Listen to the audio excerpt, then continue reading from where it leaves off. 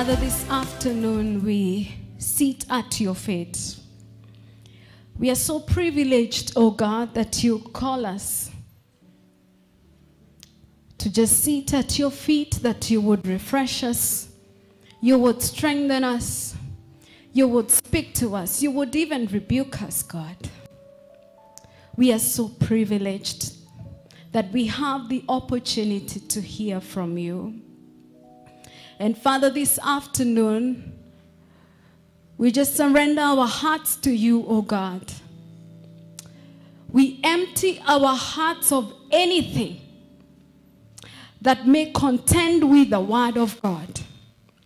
We empty ourselves of any issues of life that may hinder us from hearing what the Lord has for us today. We empty our hearts, oh God, even about the plans we have for the afternoon that may hinder us, oh God, from hearing what you have for us today. So, Father, we are coming with empty hearts, that you would fill us afresh, that your word may be implanted in our hearts this afternoon, oh God. May your word take root in our lives, that as we listen to your word this afternoon, that your word, oh God, will start to germinate afresh, because it will find fertile soil in our hearts, oh God. So, Father, this afternoon we remove every form of hard-heartedness that the enemy may bring in the name of Jesus. We silence every voice that is not of God, that may contend with the voice of God this afternoon. In the mighty name of Jesus. This afternoon, oh God, we pray against every deception of evil, against every work of the enemy, every confusion of darkness, every work of the enemy to distract us from the word of God. And Lord, I give myself as a vessel, so unworthy, Lord, to be used of you. But I ask, oh God, for these few minutes that you have given me the opportunity to stand in front of your children, that every word that proceeds from my mouth will be under the instruction of the Spirit of God. And I pray, God Almighty, this afternoon, let the heavens be open to the working of Yahweh. Let the heavens be open to the working of Yahweh. Oh, let the heavens be open to the working of the Lord. In the name of Jesus. Somebody lift up your voice to the Lord and lift up your hands to the Lord, that you may receive from Yahweh this afternoon. Oh, Jesus, we ask of you. We ask of you, oh God. We ask of you, oh God, in this year, Lord, of beholding the glory of the Lord, in putting us freshness, Master, in putting us strength, oh God, to behold the glory of the Lord. So, Father, this afternoon, we even put the sound under the command of the Spirit of God, that there will not be any form of interruption in Jesus' name. Even in the online church, we'll speak to every gadget and even our service provider, the internet, in the name of Jesus. We rise against fluctuations in the mighty name of Jesus. And we pray, let the word of God go forth. Let the word go forth undistracted in Jesus' name. Father, we bless you and we honor you. For it is in Jesus' mighty name we pray. It is in Jesus' mighty name we pray. Somebody say an amen if you believe that the Lord is here. Amen. You can have your seats. Tap your neighbor and tell them, welcome to church. Welcome to church. Welcome to church. I want to appreciate the worship team. Daniel and your team, you've done an awesome job. Amen. There is a corner on my left. I didn't even know they exist. Leo umechangamsha young professionals. And specifically some who know themselves. So we thank the Lord for what He's doing among us. And we thank you, worship team, for ushering us so powerfully. Thank you, James Bernard, for such a powerful prayer. Oh, the Lord is in this place. If you're doubting it, it's probably because you came late to church. If you came a little early, we've had a serious share of worship. So I pray that from next Sunday, we can't afford to be getting late to church. Just tell your neighbor, church starts at 10. Unajua anaweza kuwa amesahau. Church starts at 10. Nairobi Chapel Imara, we have not changed the times. Our church service starts at 10 o'clock, not at 10:10, not at 10:40. Just come and have a share of what the Lord is doing. Amen. We've been speaking about beholding the glory of the Lord. And what a privilege it is to have the servants of God come every Sunday to speak to us about beholding the glory of the Lord. I pray that you have been blessed. I pray that you have been blessed. And I know that the Lord is doing great and mighty things among us. This is the year where we will not just testify of the things that we can see or touch. This is our year of testifying of encounters with God. This is the year when we experience deep, because deep calls unto. This is the year we experience God for ourselves. We are not going to experience the God of Pst Lindsey. We are not going to experience the God of the pastors and the elders of this church. We are experiencing God for ourselves. Why? Because we are given to beholding the glory of the Lord. So I pray that your heart is thirsty to behold the glory of the Lord. I pray that your posture is right. Because what God is doing in this church, no man can fathom.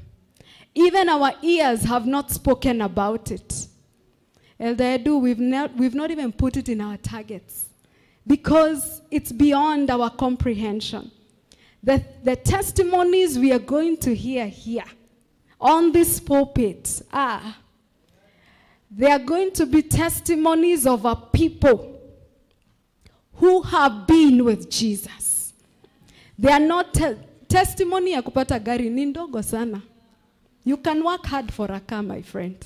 You can work hard for a house. You can save.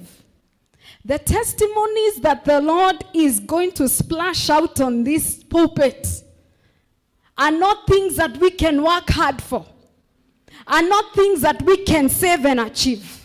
They are things that are only brought by people who have beheld the glory of the Lord. So I pray, it's only February. If you have not caught it, my brother, catch it. My sister, catch it. Because the things that the Lord is doing, some of you who are listening to me today, the Lord will use you in your families. Some of our families are in bondage, including our parents. Some of our families do not know Jesus. But it's because of you who has given yourself to Jesus that our families will find freedom. Why? Because you gave yourself to behold the glory of the Lord. And so I pray with all my heart that we will catch what the Lord is doing. We will catch what the Lord is doing. As I prepared for this message, I have used too much tissue because my prayer was, oh God, oh God, oh God, may your children understand what it means to behold the glory of the Lord. In my tears, I have prayed that none of us will be distracted from the things that the Lord is doing. And I pray, because some of us have gone year in, year out, year in, year out. The biggest testimony you have is about the many years you're born again. my friend, it will not count this year. Because God is not looking for the number of years that you have been in salvation. There are people who will get saved this year and they will start prophesying. Because their hearts are given to Yahweh. There are people who will come from prostitution. People who will come from the dens of alcohol. And on this pulpit, they will declare the goodness of the Lord. The Lord will use them to heal men and women. Because their hearts are given to Yahweh. So don't give us how many years you're born again. I know it's important. I know it's very important. But it's not as important as you giving your heart to Jesus. In Acts chapter 4 that we have read, the Bible talks about two people, Peter and John. And these two people that we see in the book of Acts chapter 4 were men who were given to Jesus. And as the chapter starts, we see these people preaching in the temple.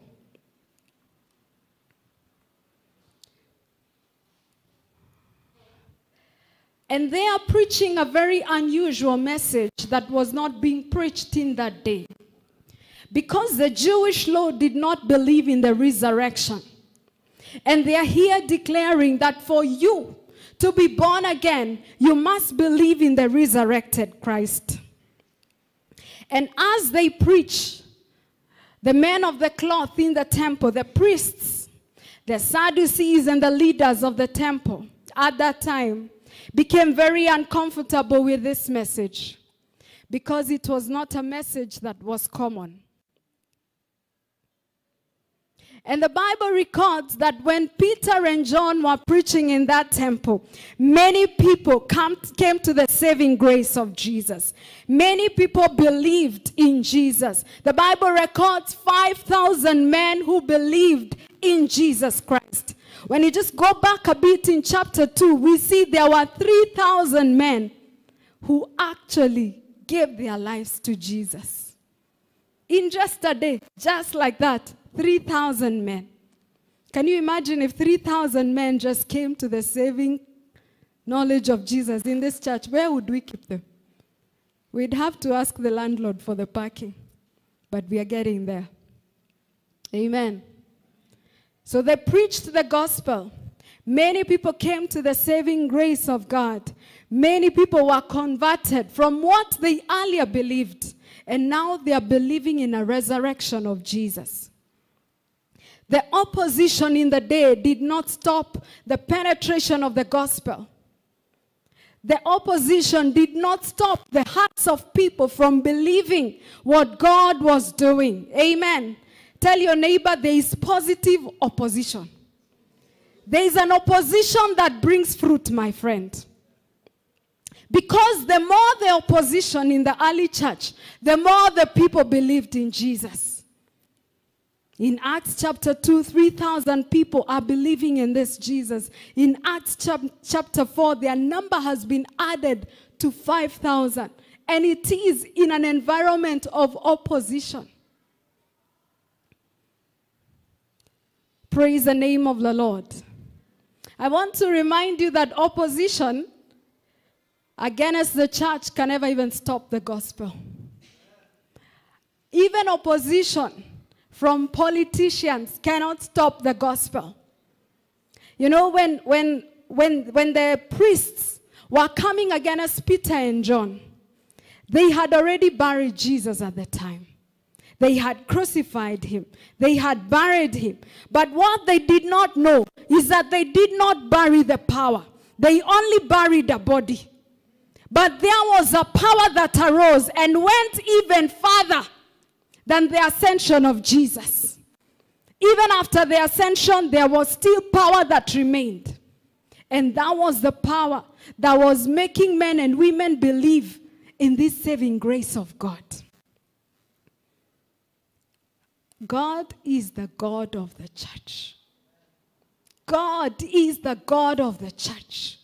Even the kingdom of hell cannot prevail against the church. It cannot arise against the kingdom. Let me tell you, we have even seen the kingdom of hell try this church, but we have never closed down. Because there is a God of the church. And the Bible says that even that cannot prevail against the church. The gates of hell cannot prevail against the church. So when you find opposition in your life, don't be quick to shun it. Some of the opposition that we face in our lives are just a catalyst for fruitfulness. In the name of Jesus. Peter and John were propelled by opposition. They were propelled by persecution. Amen. But my comfort is that when the enemy comes like a flood, the Lord again raises a standard. There is a standard that the Lord raises when the enemy starts shaking us. And so I pray that if you're under opposition today, may the Lord raise a standard in your life in Jesus' name. Regardless of where the opposition is coming from, whether it's coming from your workplace, whether it's coming from your family, wherever it's coming from, when the enemy comes in like a flood, the Lord will raise a standard. And some of the opposition that we face, the Lord will allow it. Because what matters to him is that standard. It's that standard. Amen. So Peter and John are now then presented before the high priest. They've gone through a lot. A lot of opposition has come their way. And so they are presented before the high priest and the rulers and all these elders of the church. And the reason why they were summoned is because these people in the church could not reconcile why these men are still doing the same things Jesus was doing. Yet they had crucified and buried Jesus. And these men had the guts to go on. They had seen it happen. But they still were being propelled to do more and more. And so in verse 7, we see them asking Peter and John, by what power and by what name have you done this? Because they could not reconcile. Hallelujah. And in verse 8, the Bible says that Peter, full of the Holy Spirit, said to them, rulers and elders of our people, are we being questioned today because we've done a good deed for a crippled man? Do you want to know how he was healed? Let me clearly state to all of you and to all the people of Israel that he was healed by the powerful name of Jesus Christ the Nazarene, the man whom you crucified, but whom God raised from the dead. Peter had some boldness that only the Holy Spirit can give. I want to remind you that these are the very people who crucified Jesus. And Peter and John saw it happen. But because they were full of the Holy Spirit, they had an unusual boldness. They had an unusual strength to stand in front of people who you know can kill you and finish you. But in that boldness, they still recognize that the Jesus that you killed is the Jesus who has given us power. And this man that you crucified is the man that we are preaching about. And so the high priests and all the leaders realized that there was something unusual about these two men. There was something different about these men. I mean, their guts were amazing. They had too much guts because they knew the kind of people that they were speaking to were the kind of people who can mess up their lives, but they still spoke it in boldness. There was a lot of unusualness. But this is why. The Bible says in verse 13, now when they saw the boldness of Peter and John and perceived that they were uneducated and untrained men, they marveled And listen to this. And they realized that this man had been with Jesus. The unusualness that these men were exhibiting, the kind of guts that these men were exhibiting, were coming from a place where these men had been with Jesus. These men were not operating from a place of knowledge. You know, when the Bible records some small things, it's important to give attention to them. The Bible records that these men were untrained and uneducated. And Scripture is trying to tell us here that these men were not relying on how much they knew because they had been taught about it. No, that was not their base of their boldness. This man's base of their boldness was a life that was lived with Jesus. This was the foundation of the reason why these men were speaking with so much courage, so much boldness, so much unusualness. Yet they knew the kind of environment that they were in. This man had been with Jesus. And I know that even as we rolled out the theme for this year, that we have been speaking about beholding the glory of God. But I want to tell you, as our Sambaza time went, that God could be doing a work in this church and some of us will miss it. God could be taking us to a place where we are beholding the glory of the Lord, and some of us will miss it. But the people who will get it are those people who have been like Peter and John. They have been with Jesus. These are people who spend days and nights just thirsting for God, calling upon the name of the Lord. I want to say that this is an year of unusualness.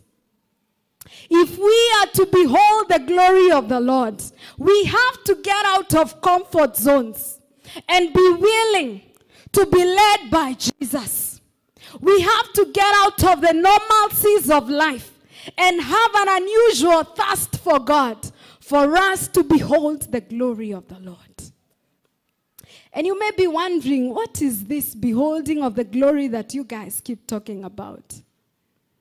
And I want to tell us, I wish you would all make it for our Explore service, because 15 minutes of this sermon were explained in the Explore service.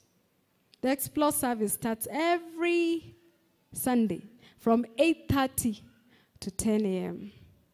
to 9:40, 8:30 to 9:40. Such a beautiful time to hear and understand what the Lord is doing. When we talk about beholding the glory of the Lord, it's coming to an encounter with the person of God, the person of Jesus, the person of the Holy Spirit. This is not an encounter with the God who does, but the God who is. Many times we chase after God because of the things that we need from Him. You probably have been going through a financial mess and you're looking for God day and night because you want Him to get out of that mess.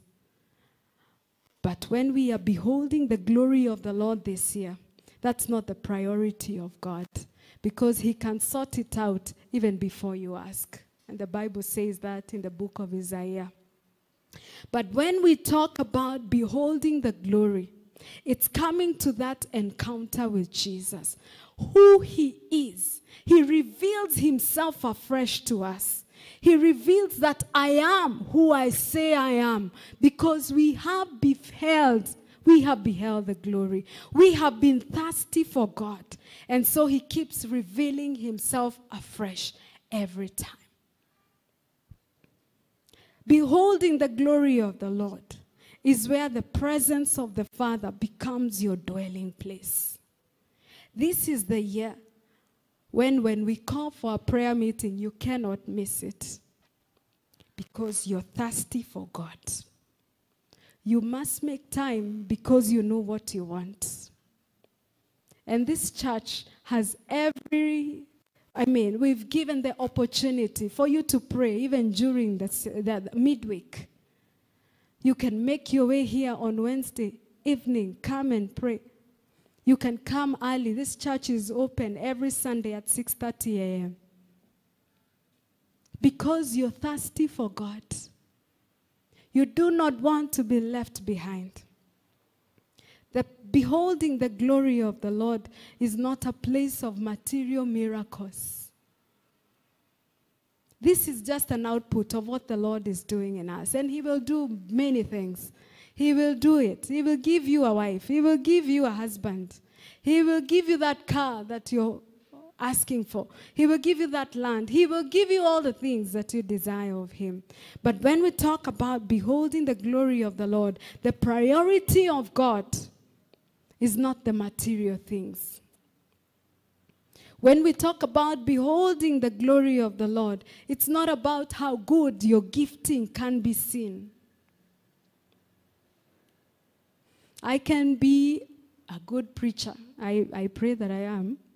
I can be a good preacher. But unless my life is soaked in Jesus, that's the only way I can behold the glory of the Lord.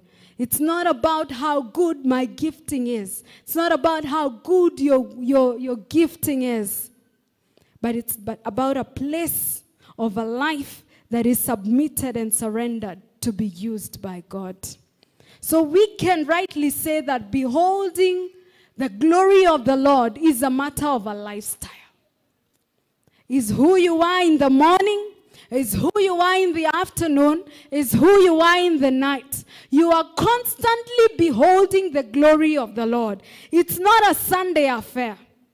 When you're doing your chores in the house, you are beholding the glory of the Lord. When you're serving in church, you're beholding the glory of the Lord. When you're in a matatu, you're beholding the glory of the Lord. When the storm is raging, when the mountains seem immovable, you are still beholding the glory of the Lord. Because the glory of the Lord is not a one-time affair. It is not seasonal. But beholding the glory of God can give you a season to carry you through all the seasons. Praise the Lord. And so that's our prayer this year, that we shall behold the glory of Yahweh. The difference in these two men was that they had beheld the glory. They understood the person of Jesus. They understood who He is. They wanted an encounter with Jesus. Do you remember? In Acts chapter 1, when Jesus ascended to heaven, He told them, do not move from the upper room. I want you to stay where you are, because I will send you help. And the reason why Jesus was telling them not to move from where they are is because even if you preach the gospel without the help of the Holy Spirit, it will not be impactful. But He asked them to stay in the upper room, to just wait on Jesus. And the Bible says that as they were waiting on the Lord, great power came upon them. And they began to speak in different tongues. There was a move of the Spirit. They were not in a hurry with God. They were not in a hurry to go to where they want to go. They were not in a hurry to go back to their children. They were not in a hurry to go back to their wives. And I'm not saying you stay in church and don't go back home. I'm saying that there is a place of encounter that you can get in, that time stands still. There is a place of encounter that you can come, that you can be in, that you lose sleep at 2 a.m. Because everything about yourself, your body, your soul, and your spirit have agreed that we need to chase after this God. And so my prayer, brethren, is that we will adjust to what the Lord wants us to adjust, so that we do not miss on what the Lord is doing. I pray that some of us here will just receive the boldness of Peter in Jesus' name. They will receive the boldness of Peter, regardless of your level of education, regardless of the things you feel you have achieved or not, because you have chosen to behold the glory of the Lord. But there are a few things that can hinder us from getting to this place of beholding the glory. And I want us to be real in this segment. And as we speak, we probably would even have others that are not listed here. I want you to just soul search and ask yourself, what is it that I need to address? Because that thing is the one thing that will make you not behold the glory of the Lord. This atmosphere of beholding the glory of the Lord is an untainted atmosphere. The one thing that will hinder us from beholding the glory of the Lord is when we have a casual submission to Jesus. We say we are born again, we shout about it in the rooftops, but we are so casual in how we carry out our salvation. The Bible says, work out your salvation in fear and trembling, because it's a serious thing. It's a high calling. And we see the disciples, Peter and John, at this time. They took no chances in their dependence on God. They had not come to the place where they were so used to their gifting and what the Lord was doing until they were so casual about it. We see the disciples at that time, when they were released by the high priest, they ran back to their colleagues. They told them what had happened, and immediately they started praying. They did not rely on the miracles that they had already done. They did not rely on the boldness that they had. They didn't say that I have been used by God before. And so because I've been used by God before, he'll still use me. They knew that their lives depended on God wholeheartedly. And so they did not take chances in depending on the Savior. My friend, if you find yourself going for a day or two without reading your Bible, without prayer, you're being casual with Jesus. And you need to just come back to Jesus and tell the Lord, Lord, I want to depend on you fully. Because when your life is surrendered to God, something in you, when you're stepping out of the house, something in you will tell you there's something you've not done. It's like leaving your house without shoes. Would you leave your house without shoes? Would you leave your house without clothes?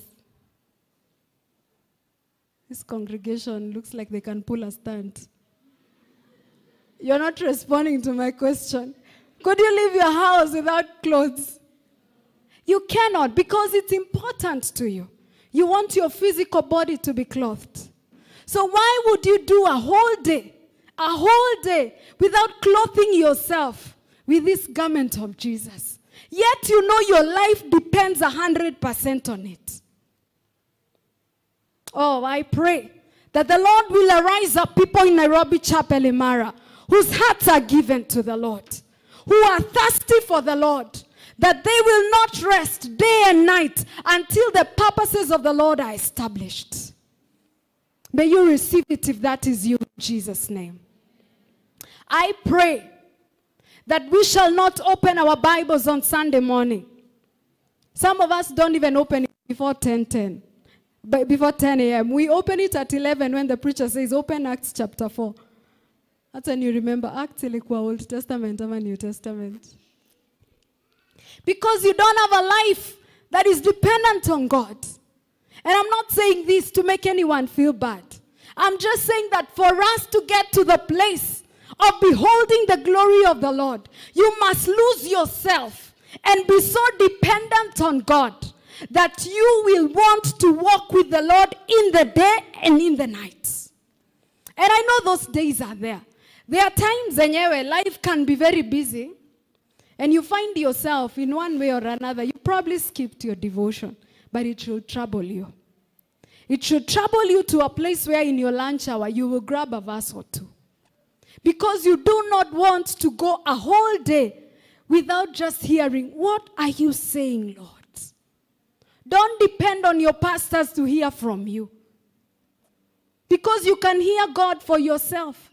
We are just your support system to help you know what the Lord is saying. But it should come from a place. I keep saying that the reason why we are seeing so many Christians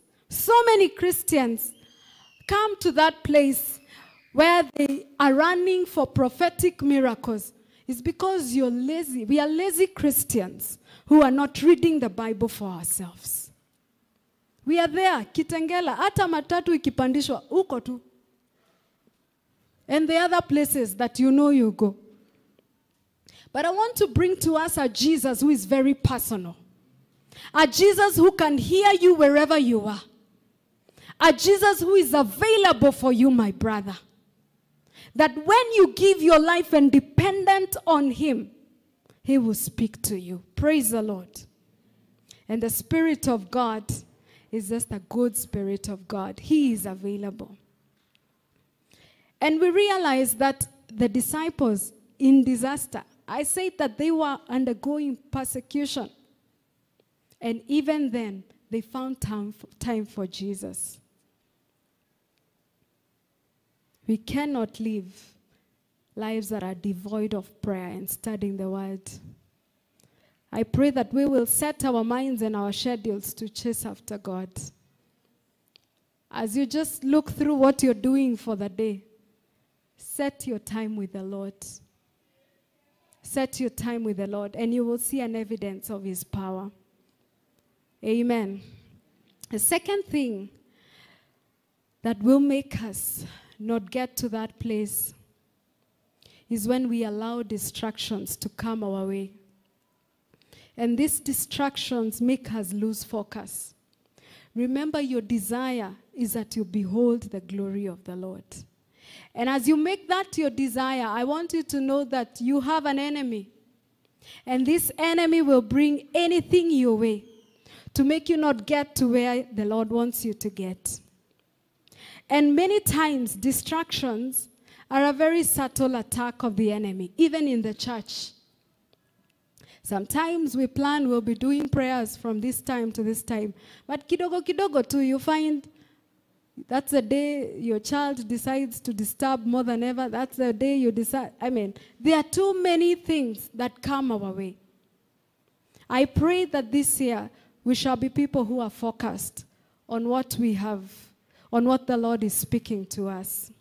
And this is mainly an attack of the enemy to every Christian, distractions. And the enemy introduces distractions that you cannot quite call sin. They just look okay. They look normal. They look like things we can live with. But they're actually distracting you from encountering God. And in 2 Corinthians chapter 11, verse 14, the Bible says that the devil masquerades as an angel of light. He comes clothed as good, but he's deceiving you. There's a spirit of deception that fights against the children of God, so that they do not behold the glory of the Lord. You have to be alert to the schemes of the enemy. And you will find the day you decide to wake up very early. You know, I realized a few weeks ago, just this year, I like having my prayer time very early in the morning. And just half an hour before, or an hour before, is when my daughter will wake up. And at that time, the cry that will be in that house, I cannot even pray because I have to attend to her. I remember I shared it with Pastor Ben the other day. Because if she wakes up at 1 a.m., now what time will I even pray? And by the time she goes back to sleep, it's 4 a.m. So I can't even pray. But she was not like that until recently. So I realized this is just a distraction of the enemy. And I remember in our home devotion, we prayed about it. And we prayed that God remove distractions from our prayer lives. And I thank the Lord because God just chiseled like him. Mtoto analala siku hizi. And at least I can wake up and pray. I'm just saying this to tell you that the enemy is unrelenting. He will pass through anything and anyone to make you distracted from that focus of beholding the glory of the Lord. The Bible says in 1 Peter chapter 5 verse 8, be sober, be vigilant, because your adversary the devil walks about like a roaring lion, seeking whom to devour. If he did it for Jesus, who are you? The Bible says that after 40 days of Jesus being in the wilderness and in prayer, the devil came and tempted him 3 times. He could not succeed. But the Bible says that he went until an opportune time. That means that the devil is always looking for an opportunity to distract you, my sister. And he will go through anything and anyone. Anything and anyone. You have to keep your focus right. You have to know that this is my time of prayer. Father, energize me. Strengthen me. Amen. Is there a person who is willing to be undistracted this year? The third hindrance to you manifesting the glory of the Lord is pride.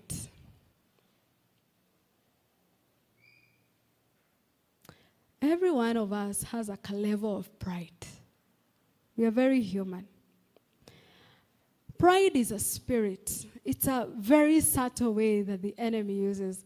I honestly get jazzed when I hear of someone who says, me, I'm not proud. Because honestly, that is the first thing that tells us you're very proud.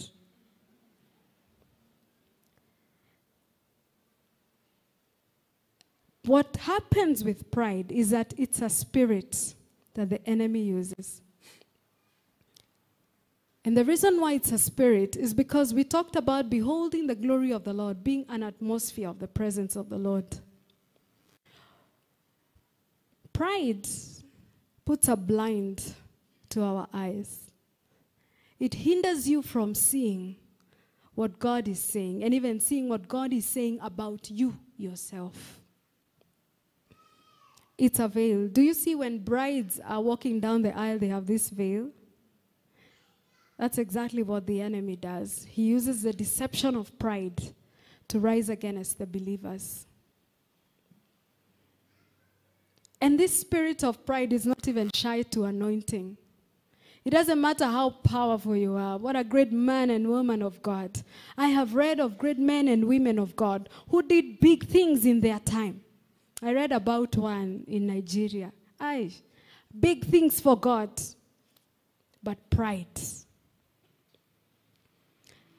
The only way to counter the spirit of pride is when you're submitted to Jesus. Because pride is an enemy.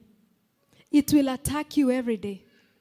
It will hinder you from beholding the glory of the Lord. And these are a few things that make you know you need to deal with that issue of pride. When you find yourself feeling you're so above everybody else, watch and pray, my sister. That's just something to tell you. Watch and when you feel your office cannot operate without you. By the way, it is okay to have more knowledge than others. But why don't you use that knowledge to help others get to where you are? Praise God. Instead of seeing other people are less than you, why don't you use it to help other people get to where you are? If you feel, by the way, that you're somewhere. When you find yourself correcting everything and everybody, you come to church, you don't even serve. You're talking about how the stairs are, where we need to paint blue instead of cream. You just correct everything. There is a spirit you need to deal with, my sister and my brother. And this spirit will make you not behold the glory of the Lord. But it's not to say that we did not see blue when we were choosing colors. We even saw yellow. And you're wondering, this worship team has to wear yellow. Kwanza one has a yellow that doesn't look like yellow.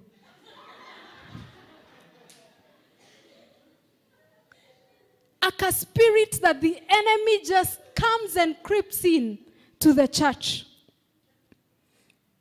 And that is the fall of every Christian. You will find yourself going down because you felt above than everybody else. And there is a man in 2 Kings chapter 5, a man called Naaman. A man who almost missed on beholding this glory of the Lord. The Bible says that Naaman was a big man in Aram. He was a commander of the army, such a big man. A very respectable man. But he had an issue. He had leprosy. And God, being God, used a servant girl to tell him of where to find his healing. And he was directed to a prophet. But because Naaman was a big man, he went to the king of Aram. And the king wrote a letter to the king of Israel. And this was how the king wrote the letter. He said, I'm sending my servant Naaman that you may heal him.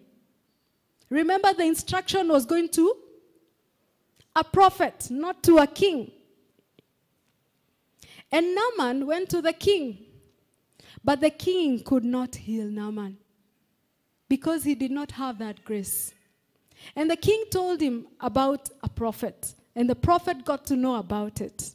The prophet Elisha. And the prophet invited Naaman. He said, let that man come to my house. And when Naaman went to the house of Elisha, remember he's a big man. Remember he is probably coming with, you know, when these big men are coming, we have to reserve like 4 rows. Because one man will come with like 20 people to protect them for security. So I can only imagine that Naaman was walking in that way. He was walking with many, there were so many people who are with him. And the Bible says that when he got to the house of Elisha, Elisha did not come out of his house. Elisha actually told the servant, go and tell Naaman to go and bathe in the Jordan 7 times. Now, there are 2 things here. Number 1, you don't come and see me. I'm a big man. You should be the one coming to address me, not your servant. Then you're telling me to go to the Jordan River was a very dirty river. He even started giving options. Can I go to river? Can I go to river? Because he's feeling a man of my stature cannot go to where you want me to go. But the instruction was you have to go to river Jordan and bathe there 7 times. Until his servants are the ones who are telling him, aye, boss, you know, this guy is a prophet. So you just obey him. And finally he went. Pride. The man had pride. But by the grace of God, he got it. And he went to the Jordan River. And he was healed. And sometimes we are like Naaman. We are at that place where we feel we are somebodies. And sometimes, by the way, we are not even somebodies. It's just pride. Yani, ulizaliwa nayo. Ulizaliwa nayo? No, huwezi kuwa umezaliwa nayo. Umeiacquire tu mahali tu. And you just start moving with pride. It will make you not behold the glory of the Lord. And if you're that person, the Lord is so gracious. He can turn it around in Jesus' name. The 4th thing is the state of your heart. Oh, the state of your heart. Proverbs chapter 4 verse 23 tells us, above all else, guard your heart, for everything you do flows from it. This heart, and it's not the physical heart that we are talking about, this heart determines the course of your life. This heart is the engine of your life. That's why the Bible tells you to guard your heart. There are versions that say, for out of it comes the issues of life. We have in this year of beholding the glory of the Lord, and it's not just a this year thing, it's going forward, that we will ask the Lord to empty our hearts of things that will hinder us from beholding the glory of the Lord. The bitterness, the anger, the unforgiveness, or even the malice. So many things that we put in our hearts that will hinder an encounter with Jesus. You know, God does not share his glory with anything. He will not share his glory even with bitterness and anger. You have to get rid of it for you to behold the glory of the Lord. It cannot continue being a stumbling block. Some of the things that we are suffering from are things that if we rid ourselves from it, there's a lot of freedom in an empty heart. So I pray that in this season, the Lord will empty our hearts of the things that we have held on to that are threatening even the peace of our hearts. Amen. That neighbor, that child, that family member, please unclog your heart. Travel light. Unclog your heart. Because every time your heart is clogged, it's very difficult to pray.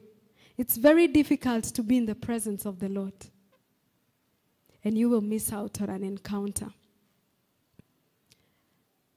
The fifth thing is carrying your past into your present and the future. This past, can it remain in the past? And we say that the present is present. In John chapter 5, there was a man who had been lame and seated on the gate of Bethsaida. For 38 years, this man had been there. And Jesus passes through the gate and asks this man, would you like to get well? And instead of this man answering yes or no, the man starts recounting that, you know, Jesus, I have been wanting to get into this pool of water. But every time I want to get there is no one to push me. He kept on referring to his past experience. And Jesus is here. Jesus is asking him, would you like to get well? You think Jesus didn't know? Jesus knew. But he is here, ready and willing to heal. But this man is talking about his past and the experiences of his past and the things that have happened to him in his past. And some of us are like this lame man who was seated on the pool of Bethsaida. Every time we are referring to the past, the things that were done to you in the past are the past. And I'm not disregarding the issues of the past, but I'm saying that it is time you deal with your past for you to behold the glory of the Lord. Whatever your parents did or did not do remains in the past. The Lord has given you the knowledge of himself for you to be free. Can we cease from the past? That boyfriend who ditched you, could you even be glad that he ditched you? Because 10 years down, he will not even be what you wanted. Praise the Lord. Ask these ones who are married. Wanaangalianga nyuma. Wanasema, oh, my wife.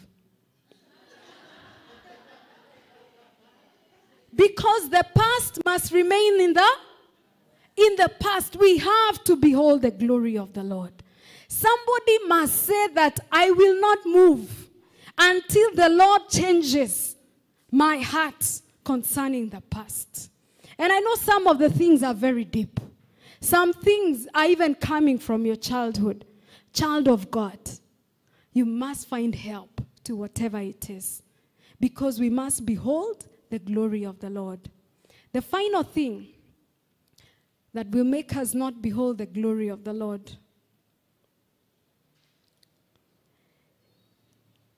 in 2 Corinthians chapter 6 verse 14, the Bible says, what relationship does light have with darkness? And if you're living a life of sin, it is time to just turn around to the Savior. It's just time to say that, Lord, I want to live my life in righteousness. I want to live my life in holiness, because that is the only channel of beholding the glory of the Lord. I say that the glory of the Lord is a very jealous atmosphere for the Lord. He does not share it with anything. And so those two cannot be in fellowship. Light cannot be in fellowship with darkness. You must separate yourself from sin. And I know we are living in modern day Christianity, where there is even a subtle way of telling of sin. sin remains sin. What the Bible calls sin is sin.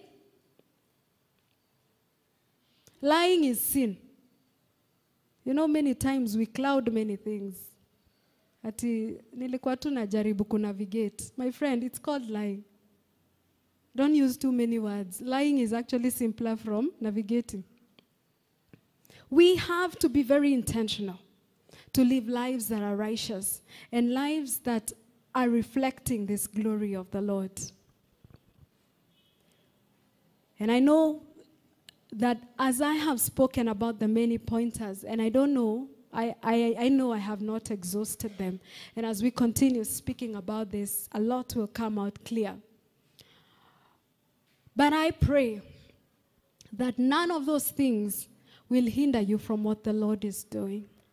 And if you are at that place where you feel there's something that is hindering, it's time to address it. And the beauty about Jesus is that he is a God who turns around destinies. Whatever the enemy meant for evil, he turns it around for your good. If you're struggling with sin, this girl here is a testament of the grace of God at work. I was wayward. I don't talk about it because if I do, I actually don't qualify to be a pastor. It's the grace of the Lord. Because the many things I did are nothing to go by. So I want to encourage you. If you're living a life of sin, the Lord can turn it around in Jesus' name. You must behold the glory of the Lord. There needs to be something in your heart that is bubbling every day that I must behold the glory of the Lord. Every day, your prayer should be, Father, as I start this day, would I behold the glory of the Lord? May I behold the glory of the Lord in my workplace. May I behold the glory of the Lord in my business. May this life be a reflection of the glory of the Lord. Like Peter and John, I pray that we shall be people look at you and they see this man has been with Jesus. The way you operate in your office is not normal. Pastor Ben told us even our dressing must behold the glory of the Lord. Because light has nothing to do with darkness. And we are not talking about dressing in church. We are talking about a lifestyle. Your dressing on Monday is the same as your dressing on Sunday. I'm not saying that you wear long things every time. But I'm saying that there needs to be something that people look at you and they see a difference in you. We need people to come into this church, but they live in your neighborhoods. How are you in your neighborhood? Are you the person who causes commotion in every meeting in your neighborhood? You're the one who talks the most. I know, by the way, you're gifted in human rights. Lakini siongeze Yesu. Siongeze tu Yesu. You stand up and you tell them, my friends, in gentleness, in love, because that is the only way the world will know this Jesus. We must be a reflection of this God. And I pray that each of us, under the sound of my voice, will have a desire to be like Peter and John. And the Bible says that they were full of the Spirit. That means it's possible for you to have a boldness even in that meeting, to speak full of the Spirit of God. That's my desire today. That we shall not just be Christians in Nairobi Chapel, Imara.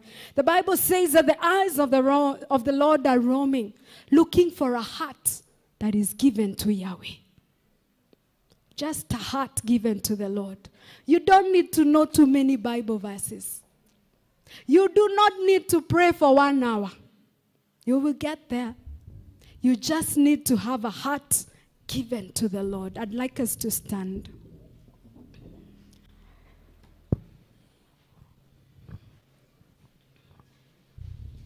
Hallelujah. This God is available. This God is available. And you probably are here, and as we speak about the glory of the Lord, you cannot even relate to it because you've never given your life to Jesus. What a good opportunity it is for you to just come and just surrender your life to the Savior. That's where it starts. That's where it starts. And if you're there and you would like to give your life to Jesus, you want to start experiencing this God at a deeper level, I'd like you to raise your hand. I'd like you to raise your hand, and so that we can know that you're there and we pray with you, I'd like you to raise your hand in surrender. Raising your hand in surrender. Praise the name of Jesus. I see a hand. Are you there? And you want to give your life to Jesus. You want to say no to sin. And you want to experience this glory of the Lord. Are you there? My sister, I request you to come to the front. Just come to the front so that we pray with you. Are you there? We do not want to leave anyone out. You probably gave your life to Jesus so many years ago, but probably you have not walked right. It starts there. And this is not just a parade of shame. It's a surrender to the Savior, saying that, God, I am standing before your children, surrendering my life to you, that you may lead me. Are you there? Are you there and you'd like to give your life to Jesus? Hallelujah. Hallelujah. The Lord is here and he is available for us. I'll ask Elder Edu to come and pray with her. And I want to pray for another people. You have heard of the many things that hinder you from experiencing the Lord. And this is a moment where you're saying, I'm carrying so much in my heart. I am carrying the past into my future. But on this Sunday, I make a decision to empty my heart. Because I want to have an encounter with Jesus. I want to behold the glory of the Lord. Are you there? Are you there? And this is your opportunity to just rid yourself of anything. Could it be a heart issue? Could it be you're so casual with God and you just want to make it right with him? I just want every eye closed and praying and seeking the Lord. Even if you're not in that category, you must chase after God. And none of us has achieved it. It's a constant submission to the Savior. It's a constant submission to the Lordship of Jesus Christ. Are you there? Are you there and you want us to pray together? Are you there and you want us to pray together? Maybe so many things happened to you. Maybe in your childhood or whenever. But this is an opportunity for you to empty your heart and to make it right so that the Lord can find a place in your heart. Are you there? And we are here available to pray with you. Just raise your hand if you're there for us to pray together. Hallelujah. Father, we bless your name this afternoon. We thank you, God, because your words has an environment of richness. There is no empty ground in your word, oh God. And Father, just like Peter and John, you're calling us to be men and women who are full of Jesus. That the world can look at us and they will desire Jesus because there is a uniqueness we exhibit that they can desire you. So Lord, I pray this afternoon that every person, Lord, who has listened to this message, whether online or in the sanctuary today, I pray that our lives shall not be the same again. I pray that God Almighty, we shall be people who are chasing after you. I pray that the Spirit of God will bring conviction in our hearts, oh God. Whatever we need to deal with, oh, I pray, let this be the opportunity where we deal with these things, so that we do not miss out, Lord, on what you're doing in the church. Help us, God.